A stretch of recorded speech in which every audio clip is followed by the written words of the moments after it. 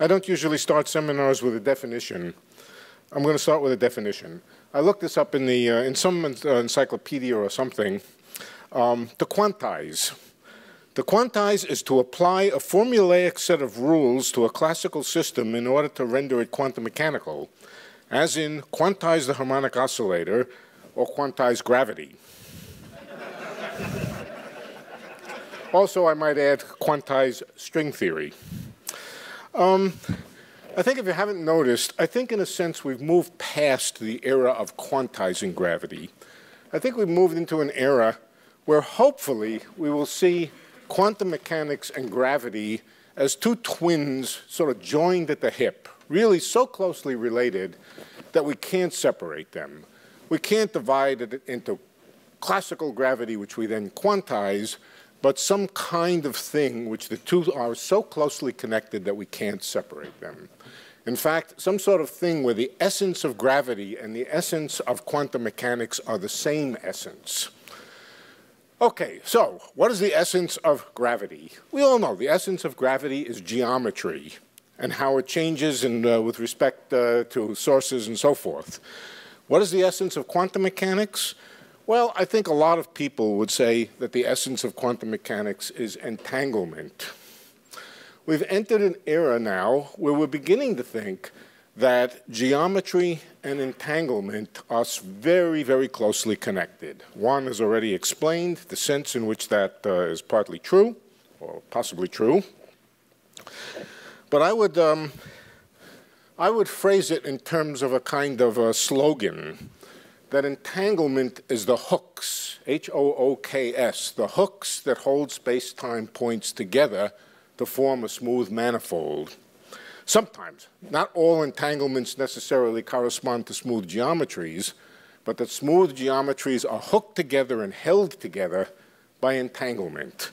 That's the kind of message which Juan has been advocating, that other people have been advocating, that I've bought into. And it is a new thought. It's a really new thought in which quantum mechanics and gravity are really, really joined at the hip in a way that's inseparable. If I were to have to stop right here, I would have said, I think I did my job. I've explained what it is I want to explain. But the best example of this, I think, to date, is exactly what Juan and I, basically, Juan called the ER equals EPR connection, and that is exactly what he described, how if we start on the right side, how we start with two black holes. Those two black holes might have been created independently by independent matter, and they're very distant black holes. Then they're just separate, they're far away from each other. The only way to go from the exterior of Bob's black hole to the exterior of Alice's black hole is to go, let's call it, around the outside, the long way, from here to Andromeda, or however far away it is, and it takes at least 1 million years, or whatever it is, to get to Andromeda.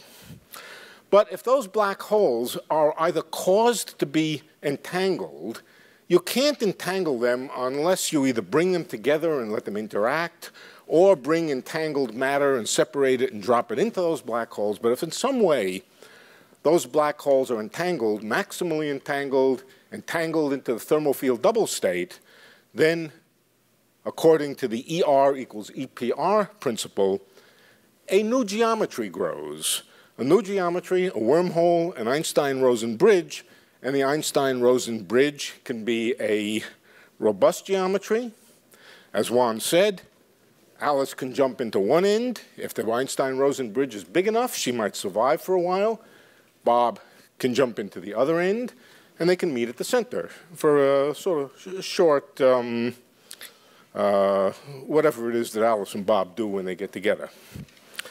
And as Juan said, they won't last very long, but they might be happy for a short period of time. Yeah, so something really new. In fact, Alice can do something else. She can stay outside her black hole and send Bob a message, not so that Bob can get the message while he's outside the black hole, but so that Bob could just get the message as he jumps in and passes the horizon. That message could be a nice message. It could say, I love you, Bob. I send you flowers. Or it could be a bomb that she drops in and explodes in Bob's face. It could be a firewall, in other words, that, that Alice creates behind Bob's horizon. There's no way for Bob to know what Alice is going to do.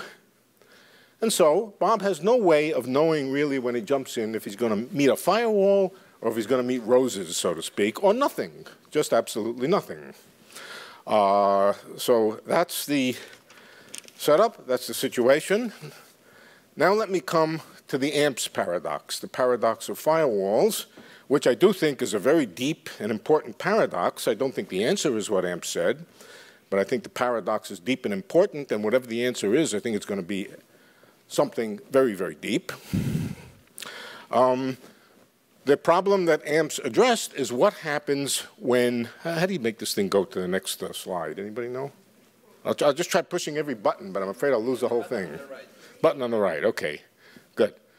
Yes, I think you've seen that one before too today. That's the Einstein-Rosen bridge that connects the black hole to its own radiation. Now, here was the puzzle. The puzzle is that every time the black hole emits a photon, one of those hooks, in particular, the hook that connects the exterior of the black hole to the interior of the black hole. You can call it entanglement. I'm just going to call it the hook that hooks together two neighboring points, one inside, one outside the black hole, and holds the thing together. Every time a photon is emitted, one of those hooks is broken, and the hook is replaced by a hook that connects the exterior of the black hole to a Hawking photon. When enough hooks are broken, guess what happens? The interior of the black hole gets unhooked, or at least this is what AMPS would have us believe. The interior of the black hole effectively gets unhooked from the exterior. There just aren't enough hooks left to hold it together, and anybody who jumps in, Alice or Bob, jumping into that black hole will encounter no interior because it's been unhooked. That's a poetic, or maybe not a poetic, a cartoon way of saying what the AMPS paradox is about. Okay, what is the solution? Basically, the solution that Juan and I proposed can be expressed. He said it in some detail. I would say it the same way he said it, except I don't have to because he already said it. But I would say, look, in a certain sense, oh no, I knew I was going to do that. Yeah, okay. Right. In a certain sense, the interior of the black hole is so closely connected to the radiation that the hooks that connect the black hole to the radiation can actually be thought of as hooking the interior to the exterior. In other words, in a certain sense, in a sense that I think Juan doesn't like, and I don't either, but I'm going to say it, in a certain sense, the radiation is the interior of the black hole. And that's a proposal which you can read about, you can study, you can try to figure out whether it makes any sense or not. But to put it short, that's the basic hypothesis, that the transfer of entanglement between the interior of the black hole to the radiation is really not that much of a transfer, because really the distance between the interior and the radiation is not very big, at least through the wormhole.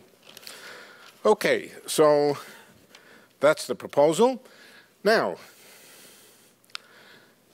the problem with this, that's not the problem with it, but a problem with it is it raises a new kind of firewall paradox. If it doesn't have to do with entanglement and it doesn't have to do with disrupting these hooks, there's a new way now of making a firewall. Namely, we could go back to the case of the two black holes, Alice throwing in a bomb and making a firewall for Bob. Or we can just say, in this case here, that by Alice tampering with the radiation in some way, perhaps Alice can send a nasty message to Bob through this collection of wormholes. The question then becomes, how likely is it? How hard is it? How difficult is it for Alice at the end of those radiation little bubbles there? How hard is it to send a nasty message. I have 5 minutes, okay. A nasty message to Bob. Here there is, what should I say, controversy. One description, in one form or in one description, namely the AMPS description, they would argue that almost any perturbation, the tiniest perturbation that you do on a single photon is somehow enough to send that very, very bad message. And there is a serious argument there. They prove a certain mathematical theorem, and the basic mathematical theorem says a certain commutator is not zero. That commutator can be interpreted as a causal commutator which sends a nasty message through the wormhole for just one photon. On the other hand, with a different understanding of it, and I think it's the understanding, let's see, maybe I can, with a different understanding of it, this is the ADS version of it. With the ADS version of it, it all depends on whether we think of the past half of the Penrose diagram as physical or the past half of the Penrose diagram is just a fake which is used to set up the initial state being the thermal field double state. If you imagine that the past really exists, then it turns out to be really easy to send a bad message from the past to Bob and kill Bob up at the A up there, up at A up on the top. On the other hand, if you think of the past as a fiction only there for the purpose of setting up the initial state, then you have to ask, can Alice from the future reach back somehow and send that same firewall to Bob? And the answer, as far as we can tell, is yes, she can, but it's extremely difficult. It's about as hard as setting up an initial condition in a closed room of gas, which is guaranteed to create an inflow of the gas all into the corner of the room, not immediately, but 100,000 years from now. That is hard. It involves understanding chaos, not understanding, it involves defeating terrible chaos, terrible complexity, and so forth. And so if one believes that in this picture here, that the first half of the Penrose diagram is just a fiction for setting up the initial state, then it becomes impossibly hard, or not impossibly hard, but incredibly hard to create that firewall. If you want to play the game that the past is part of the physical space that Alice actually sees, then it's easy to send the firewall. The question, of course, becomes, how do we think about the case of radiation? How does it couple to this? Is the radiation case, the case where the black hole collapses and radiates, is it more like the case where the past is fictitious, or is it more like the case where the past is real? I would say it's more like the case where the past is fictitious, for the simple reason that a black hole, when created by collapse, has a smooth horizon. It has a smooth, stable horizon, whereas if this system were created in the past, as we all know, creating things in the past in a black hole is an enormous instability, and that instability will create an unsmooth horizon.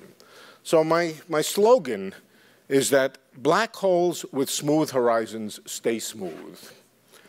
And hopefully, over the next 5 years, somebody much younger than me will be able to make some progress on this, and will be able to sort out whether there are firewalls or not. I'm finished. Thank you very much.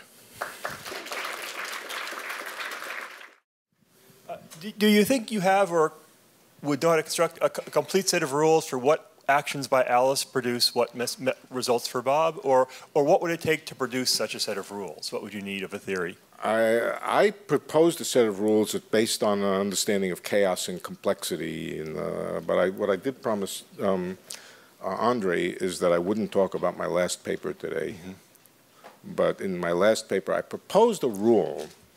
And the rule is exactly this kind of rule that if it involving chaos and how hard it is to create to invert the flow of a chaotic system. Hard measurements were even part of the original Hawking paradox. Hard measurements were even part of the original Hawking paradox. You had to do a hard measurement to know whether the black hole, whether information is lost or not. So that doesn't by itself, preclude it being relevant. Not talking about a hard, we're talking about the process of sending the message, not measuring something, just the process of sending the message. It is possible.